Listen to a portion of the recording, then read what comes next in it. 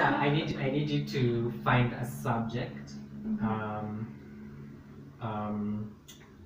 so that you internalize the lyrics. We're getting deep into lyrical interpretation, and then I need you to, as you think about the subject, then I need you to think about those words in terms of phrasing changes. Think about those words in terms of melodic changes.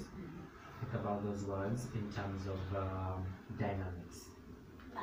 So at whatever point you feel like you want to shout at your subject, then you go loud. At whatever point you feel like you're a bit vulnerable and you're just silent, then you go soft. At whatever point you feel like you want to catch a breath and then say a bunch of words quickly, then you do your phrasing thing, or slowly. And then, yeah, you get what I mean. So think about a subject. Do you have a subject yet, as I'm saying this? Yeah, I guess. And another one bites the